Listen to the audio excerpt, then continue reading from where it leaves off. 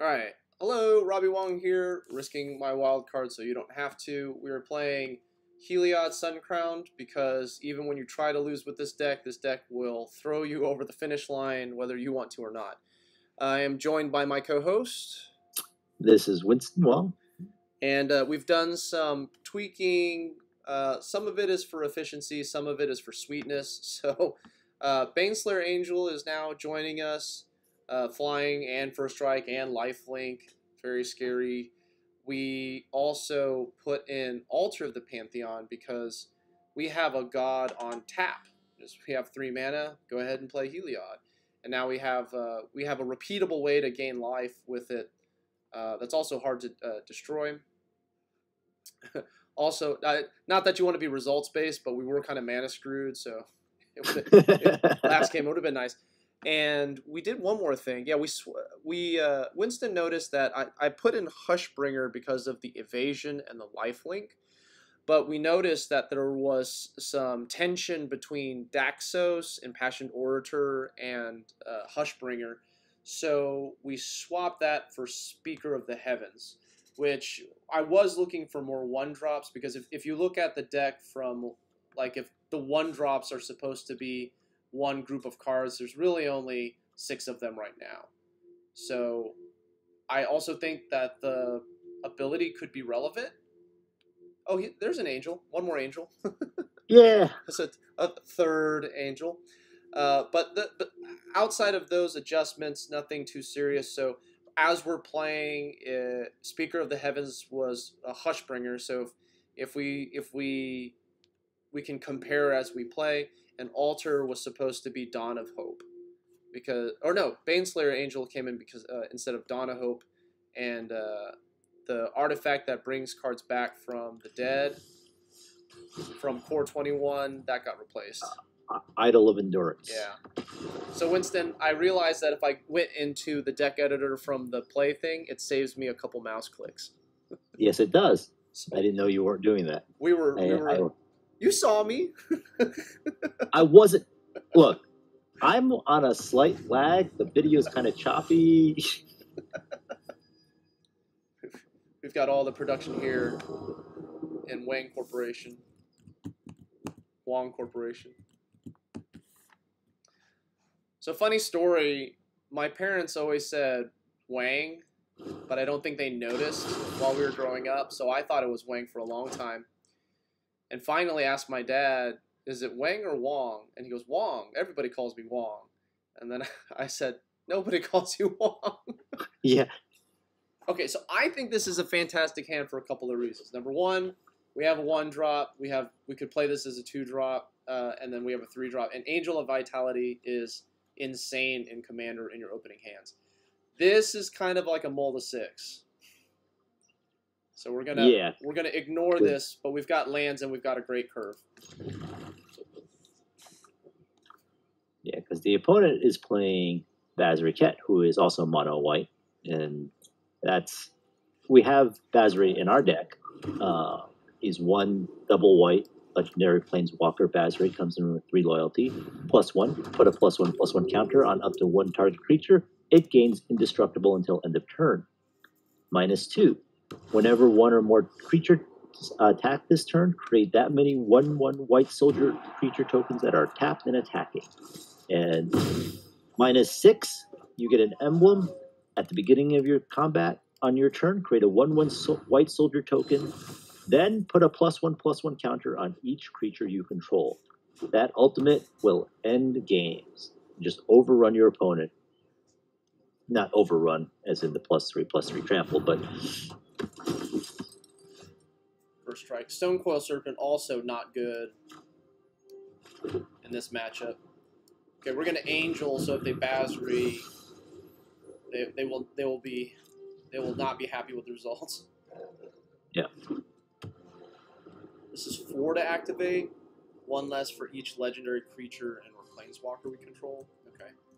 I didn't know that last bit. Yeah. Ooh. Oh, easy. I like.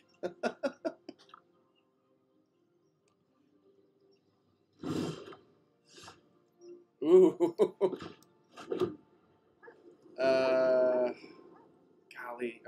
lots of choices here. 1, 2, 3. So it's not quite. This is not quite a creature yet.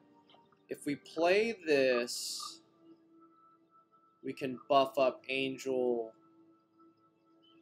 and Stonecoil. And Stonecoil can block Healer's Hawk, so it's not repeated. I think it's B resource efficient here. Yeah.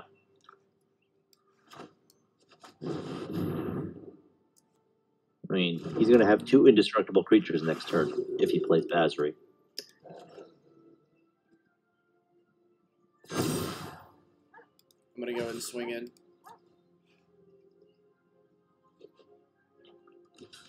Oh, with your Angel. Oh, opponent, you shouldn't do that. I disagree with that block. Yeah. Well, maybe he's not planning on playing Basri. Maybe he's planning to do a board wipe. Yeah, I guess that's possible. Right? If it's a board wipe that's coming, then getting rid of saving the life is relevant. That seems a little loose to play a board wipe in your white weenie deck. Well, break glass in case of emergency, right? I guess. Oh, look, I don't know why they blocked. I'm just saying that's one reason they might. What?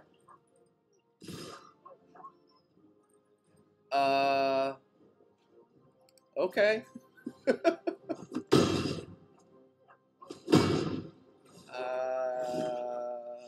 Okay. Seems loose. They know I have this, and now I can swing with impunity and get a bunch of... Okay, whatever. Angel lifelink. Oh, yeah. Ooh. Ooh.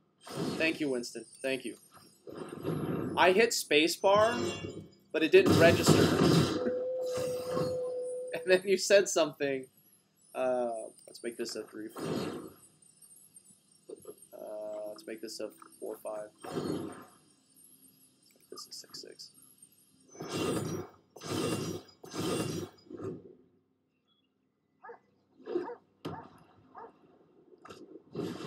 Ooh, that's a good one.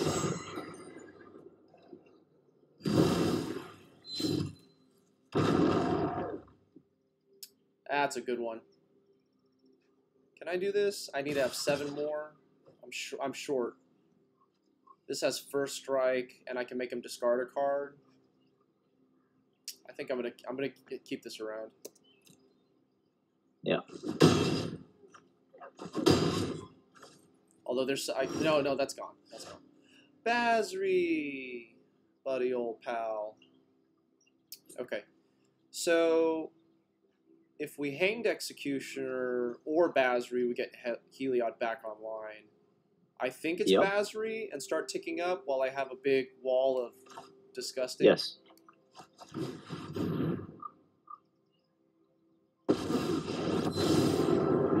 Okay, next thought is if I give something +1/+1 and indestructible, like this, I can gain life and put a counter on Basri, so it's less conducive to attack in because they're going to lose too.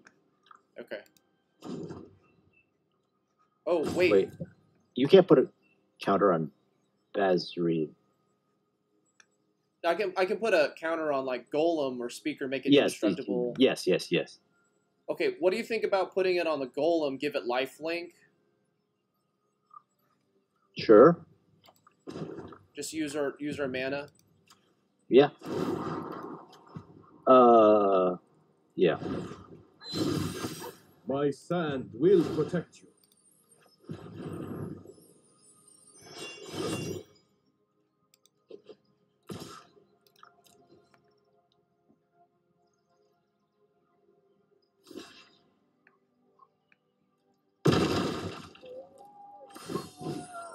And then I want to put this... This is going to survive. I want to put this on Heliod, so if they attack with Cavalier, I get to eat it. Yeah. Yep.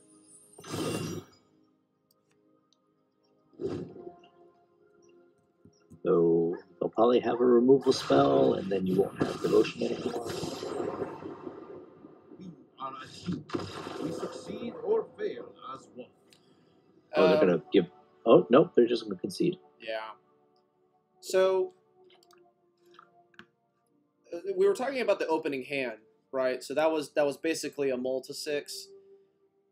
Seeing this card rot in my hand hurt my soul. Other thought, Hanged Executioner, the evasion is so good in these mirrors. This doesn't have reach, right? No. Yeah. So our next strategy would have been play Hanged Executioner, pump it up with +1/+1 and lifelink and make this big and attack down. Our board is really big. I don't know if we were ever going to get to this point, but if we did, I miss a chance to activate this? No. Okay. I need to watch. You were never at 32. If I attacked with Basri, they could have double blocked, but then I would have had enough life to do the angel thing. Okay. Well, I'm Robbie Wong. And this is Winston Wong. Be sure to like, share, and subscribe, and we'll catch you guys next time.